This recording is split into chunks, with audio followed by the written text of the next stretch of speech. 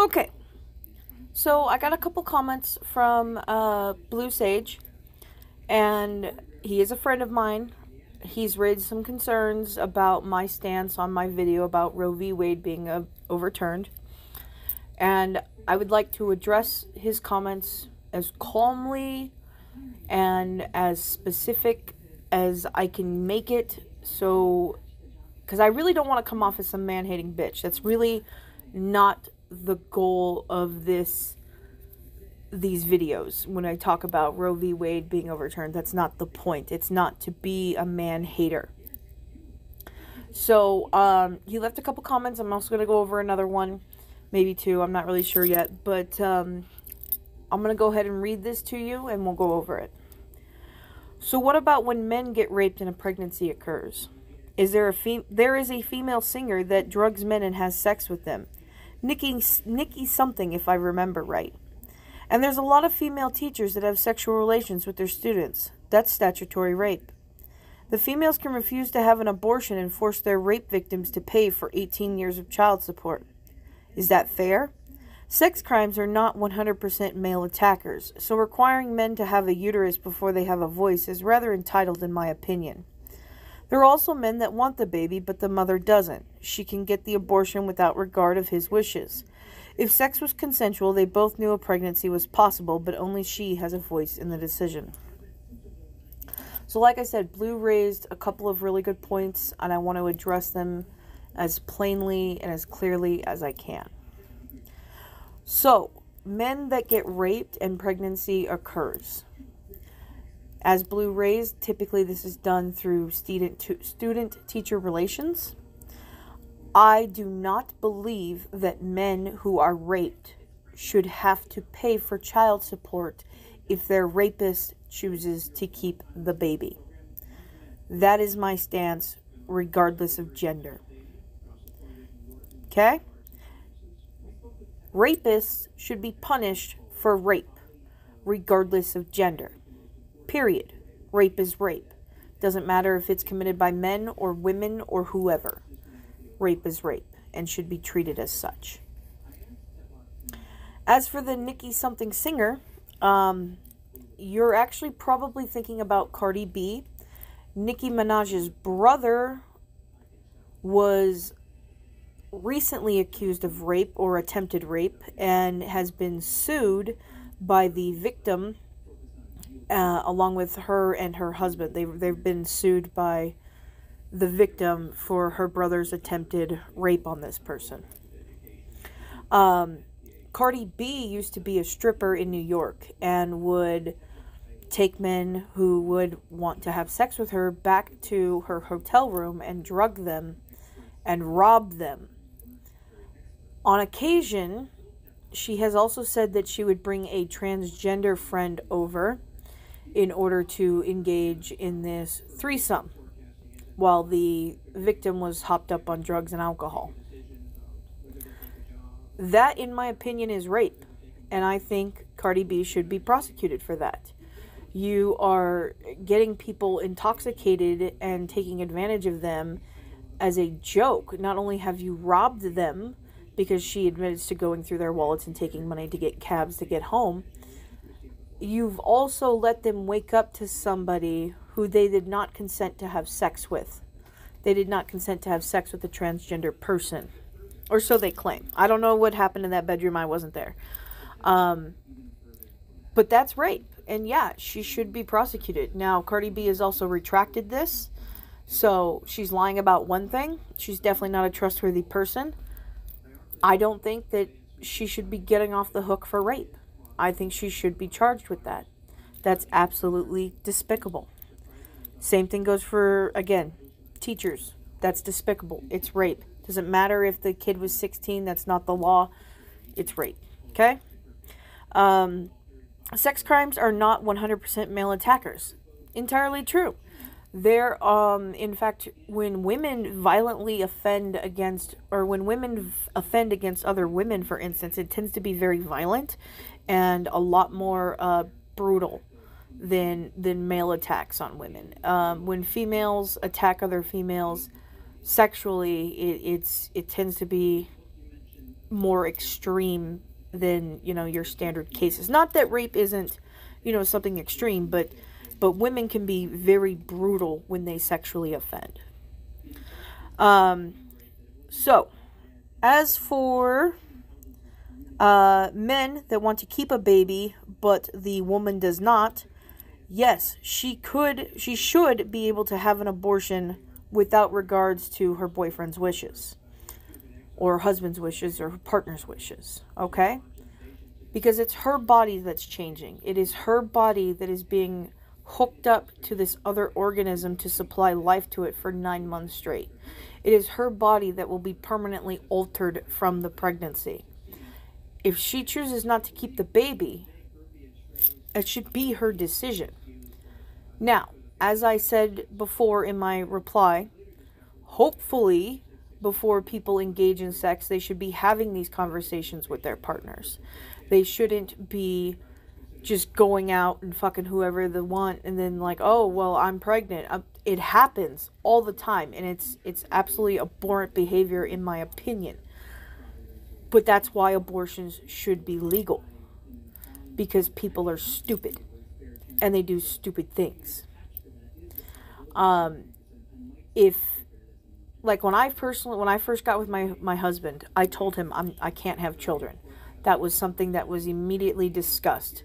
I can't have children. If we get serious, you will not be a father. Which is a shame, because my husband would have made a great father. But I can't have kids.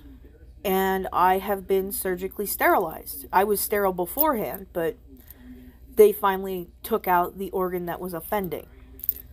So, that is definitely something that you and your partners should be discussing before you engage in sex. Birth control is not 100% fail-proof. It's just not. Condoms break, pills don't always work, UTIs don't always work. It happens, okay? Life finds a way. So, the woman's body is the one that's on the line. The woman's body is the one that's being sacrificed. If you want risk-free sex, you have the option of your left hand or a vasectomy. A woman can only get pregnant once a year. She can only get pregnant once a year. Have a baby once every 9 months. A man can impregnate 365 women a year. And that's if he just does it once a day. If he's a real stud and goes 2 or 3 times, he might double or triple those numbers. Could you imagine one man impregnating 1,000 women?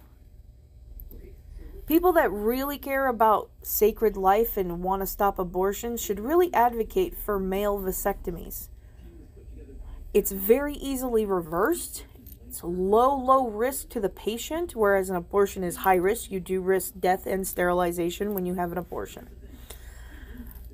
And you don't see that. What you see are people advocating in the name of Jesus for the control of women's bodies. Corpses have more rights to their bodies than women do when they become pregnant. And that is why it's so detrimental that Roe v. Wade was overturned. We don't have bodily autonomy anymore. Let me try to explain it this way. You, Blue, are an extremely healthy individual.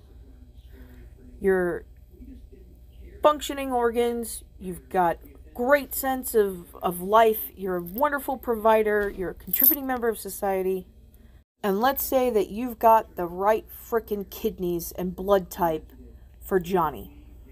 Johnny is a 16-year-old boy, and he has kidney failure. And he needs to be hooked up to your kidneys through a series of tubes in order to be kept alive until he can get a transplant. So are you okay with us hooking Johnny up to you, Blue, without your consent? I don't care whether or not you say yes or no. I'm just going to do it whether or not you say yes or no. Your consent doesn't matter in this case. Now, like most reasonable people, you would probably say no. I'm not okay with some stranger hooking themselves up to my body in order to maintain their life without my consent. That's the same thing.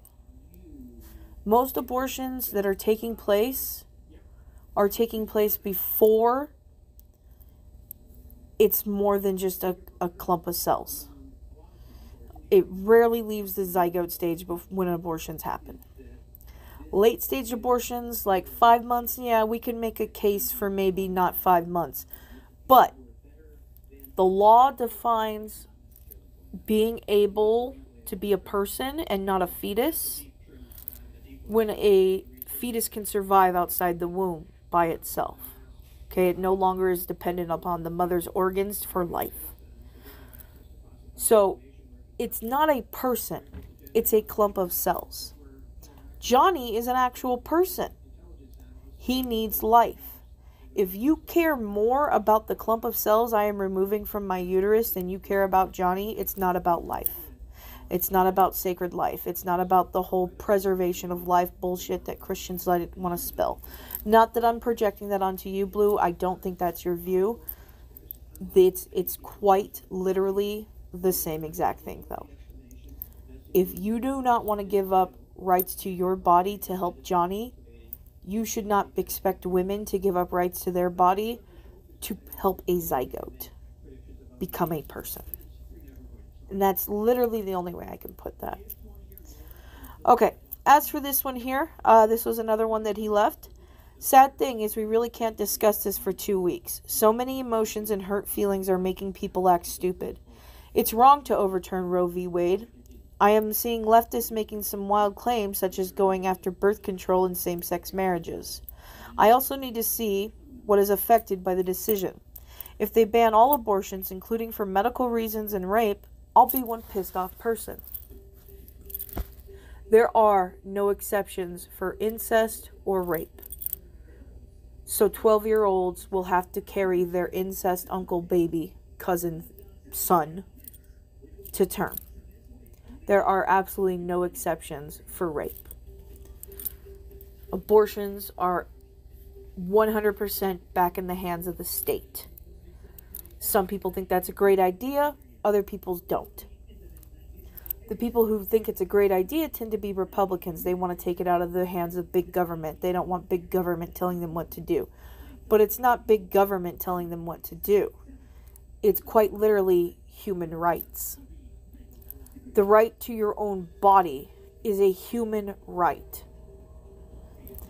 So the reason why people are talking about going after birth control and same-sex marriages is because those are also human rights.